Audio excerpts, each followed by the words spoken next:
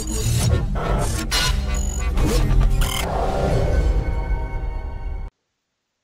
guys, Mike here at Image Tutorials and welcome back to a new video. Alright, today we are going to address a topic that I have been asked to do many times. We're going to do an introduction on XGEN in Maya, okay?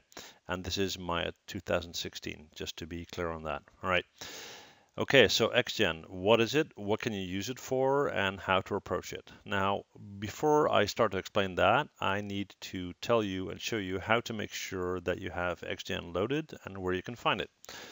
So we're going to go up to Windows, Settings Preferences. We're going to go to the Plugin Manager. And if you scroll down from the top, you will find a category here where it says XGEN MR and XGEN Toolkit. Now, if you make sure that these are loaded, you will be able to get the menu, and the XGEN MR will allow you to render this in mental array, so the end result, okay? So we got that. Now, I'm going to do two videos on this topic because there are two kind of main areas that, at least where I use XGEN. One is for archives, and one is for, let's say, hair and fur and so on, okay? So that's the one we're going to do today. The one on archives will be a separate video. All right. So we're going to go to our polygon menu and we're going to start by creating a simple polygon object. In my case, a polygon sphere. All right. Now, my grid is in centimeters, so the sphere is very small, and it's important in XGEN to make sure that your object is large enough. So I'm going to hit R and I'm going to scale that up, because otherwise your hair particles or objects, they will look like tubes, okay? So I created this sphere, and once I have that selected, that's important, I'm going to go to my XGEN window, and I'm going to click on the X to open the menu. Now, right now, with this selected, I need to start by creating a new description. And again, import collection and so forth, that's what we'll do in the next video. So I'm going to create a new description. And here I need to do a couple of things. First of all, I have to name my description and I have to name a collection. Now, what's the difference?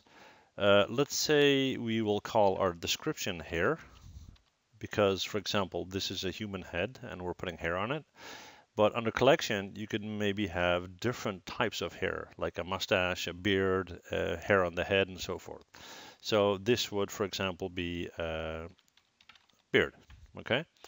In this case, and you can add more than one selection to this description. So let's just leave it at that. All right, what's next? It's asking us what type of primitives do you want to use? Are we going to create long hair, vines, and so forth?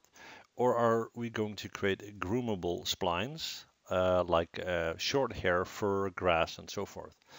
We're going to do that because that will allow us to kind of manipulate length, direction, and so forth, okay? Now, once we select that, we have the option to either do it in uniform rows or randomly across the surface, or at points where we specify.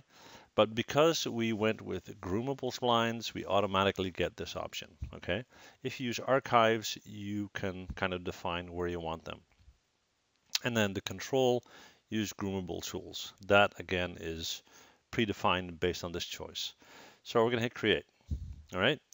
Once we do that, you see a number of kind of short hairs showing up on our sphere, and I'll just zoom in a bit so you can see it. Okay. Now we kind of want to have a little bit more hair going on there. So we're going to go to our primitives, and the density, if we are on top here, the density is set to 1. Let's bump that up to, let's say, 50. Okay. Now, once we hit enter, you would expect this to be more dense. Not the case, because every time you change something, you go up to this eyeball here and you update the preview. So once I click on that, it's going to calculate, and you can see that the hair is much more dense, right? And I'm just going to call it hair. All right.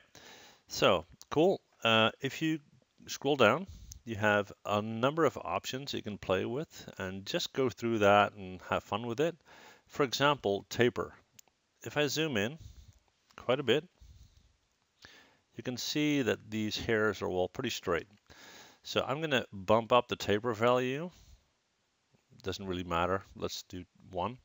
And again, I'm going to hit my preview. And once I do that, you can see that the shape of the hairs change. And when I scroll out, you can see that only this area is affected. Reason being that the preview only updates based on what you have in your scene. And at the point, it was this, okay? So if I hit preview again, it's going to be all over, right? Now, so have fun with that. Next, what we're going to do is we're going to go to our grooming tools, and that's kind of fun. And here you can decide how long the hair should be in certain areas, the width of the hair, whether you want to bend it, and so forth. Now, once I hover, I'll just click on length. Once I hover over, you can see this big circle, which is kind of my grooming brush. And I'm going to hold down B on my keyboard and left click and drag to kind of make that smaller. Okay. And then we're going to zoom in a bit. And we're going to start to brush in this area here. And I'll zoom out so we can see it better. Okay.